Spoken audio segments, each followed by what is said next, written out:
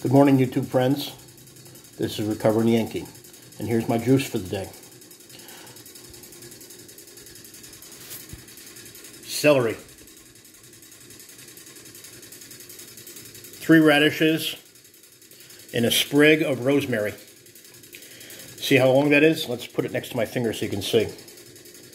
That's about how much oregano I should have used. But in reality, I used the whole package of oregano. So that's why it was so bitter. Rosemary is another one that is bitter. Again, I have no idea what the the nutritional effects are of rosemary. There are no side effects.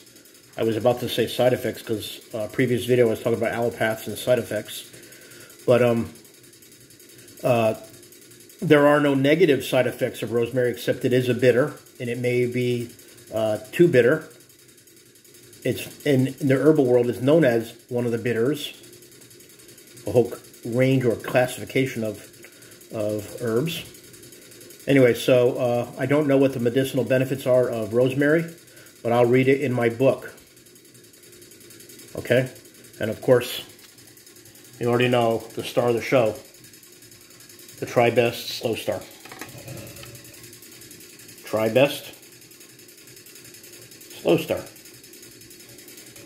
Or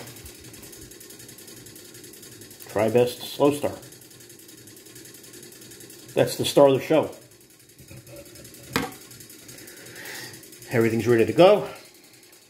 Since I am doing the sprig of rosemary, I'm going to put that in first.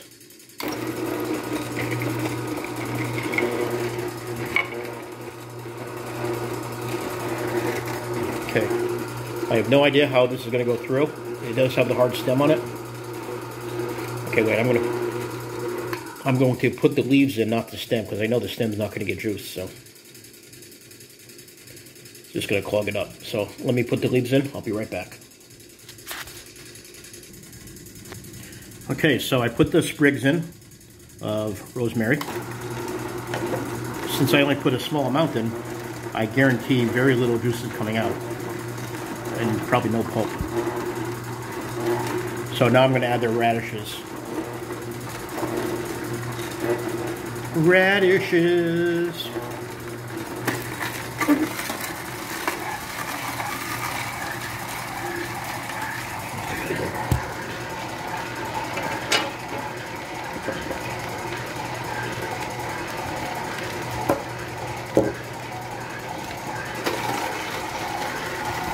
So right now the radishes are coming out in juice, and whatever that sprig of rosemary is, as much juice as it's creating, is going to come out now.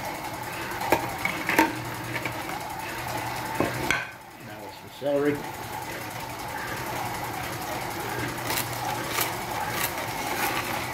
It's chewing it. In a previous video, I showed you that you can use multiple pieces of celery at once. In a previous video, I discovered that you cannot put long pieces in, full-length pieces of celery, because they just bend. So you can put these pieces in there 3 or 4 inches long, and then you plunger it down. Look at the pulp's already coming out from the radish.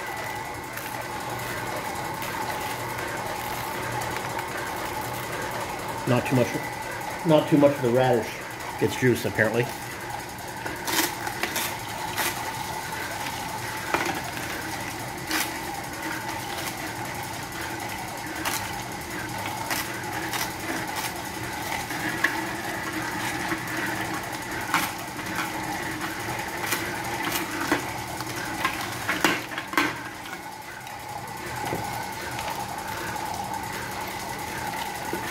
These are purple radishes I'm trying. And you can see the juice is purple.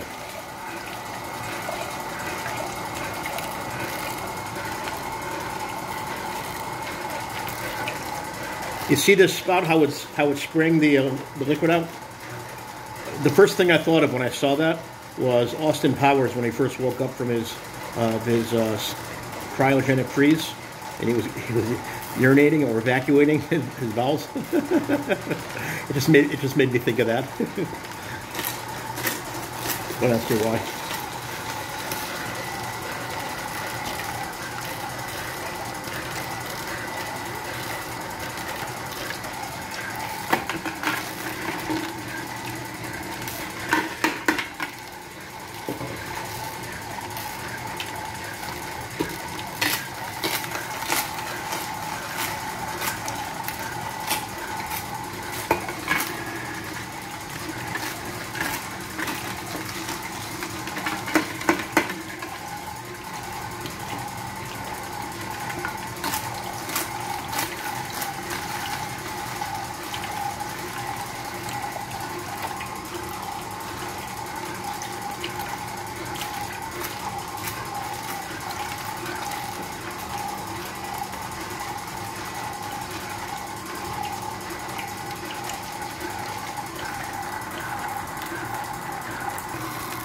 Okay, I put all the celery in, and I'm just waiting for it to finish draining whatever's left of the celery juice.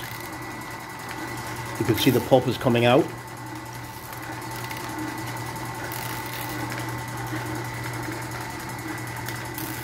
There's nothing left up there in the plunger, in the chute.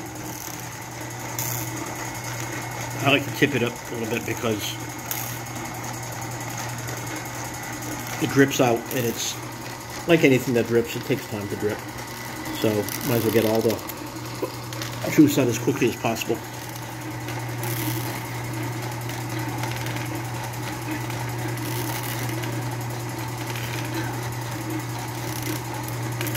Now, what do I like about this Tri-Best Slow Star? Number one, I like the heaviness of it, its sturdiness of it. It's heavy and sturdy. The base itself is heavy and sturdy. Okay. Another thing I like about it, it's one of the slowest juicers, if not the, I believe it's the second slowest juicer on the market. It only travels at a rate of 47 revolutions per minute.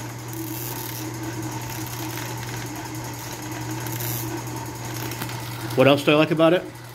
The fact that I'll put 16 ounces of celery into the juicer and 15.5 ounces come out with a half ounce of, or so, approximately less than an ounce of dry pulp. What else do I like about this, the Tri-Star?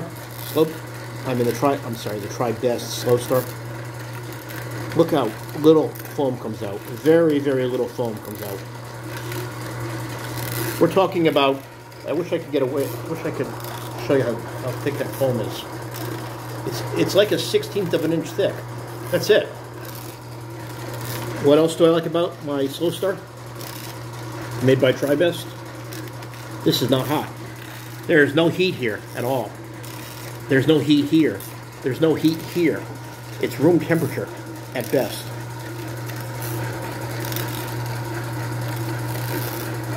I like how it's quiet. Listen how quiet this thing is. This is wonderfully quiet. It's very well made. One thing I like that's cute is I like it has a chewing sound when you put some fruit or vegetable in there. It's chewing it. I like how it's easy to clean. I like the quality of the juice that comes out. It tastes delicious.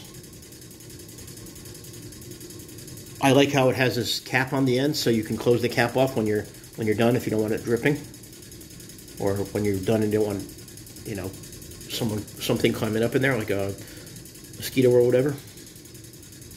You could just close it off. Boop. All closed. I like how the pulp comes out nice and dry. Look at this. Pulp. See? Did I just drop that in the drink? Oh, crap. I think I dropped it in the drink. Anyway, I think I might have dropped that little piece of pulp in the drink. It'll be at the bottom, I guess. Anyway, pulp's not going to hurt you. Anyway, look at how easy this is. How dry this is, how easy it is to clean. This stuff comes right out. Okay? And the cleanup is only about 6 minutes. It's easy. It's easy peasy. I'm not telling you which to buy. You obviously have your own choice of which ones to buy. There's many juicers on the market. But you have my testimony that this is the best juicer I've ever had. It's 100 times better than the Champion juicer I had once upon a time. And it's about 99 times better than the Jack LaLanne juicer. Okay? I'm giving you my opinion. If you get a chance and you have the money, then I highly recommend that you buy this juicer. Remember, the name of the company that builds it is TriBest. The name of the juicer is Slow Star. And very rarely will you actually kind of mix these two words together and say TriStar. I've done that a couple times and it's accidental. I think because I've seen the name TriStar so many times, I'm anticipating, so I say the wrong thing. But it's the TriBest Slow Star. It is very pretty looking too, okay? It fits well in my kitchen. So anyway, thank you very much. I'm going to enjoy the juice now. Let's see what rosemary and radishes taste like in celery.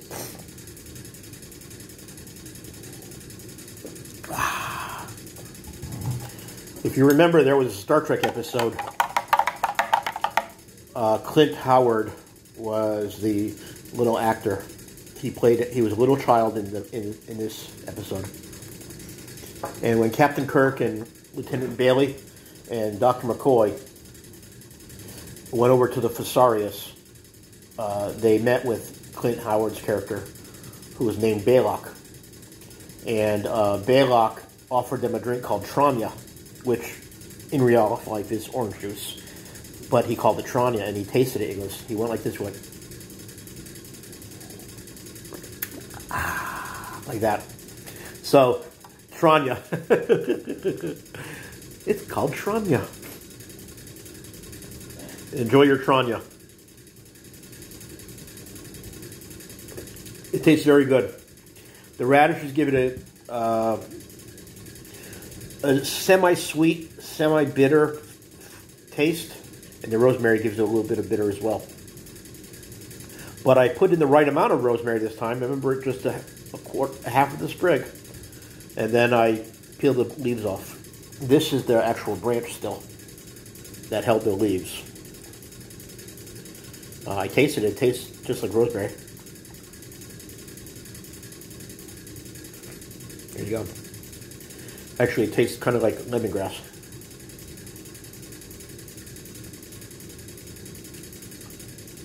I'm going to suck on this for a while. Good. Anyway, I'm enjoying my Trania. And the episode is called The Corbomite Maneuver. From the original series, it's in the first season.